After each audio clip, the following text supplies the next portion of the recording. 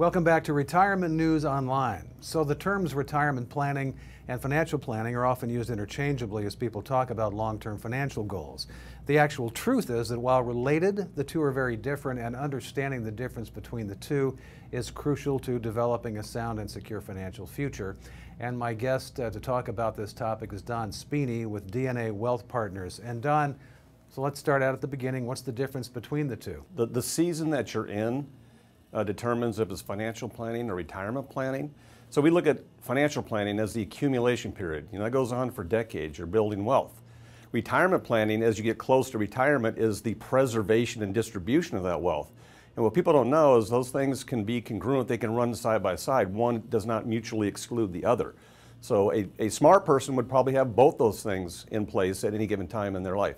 So Don, would it be safe to say that you can't really do one without the other? Well, people try. So, we advise, if you will, that they have a financial plan and a retirement plan.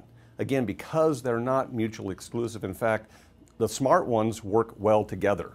Finally, how do you know if you have the right advisor? That's a great question, Scott. The right advisor is someone that works with you, with your goals, and is also willing to cooperate with what we call your board of directors. That's your family. That's the other professionals working on your retirement and financial plans.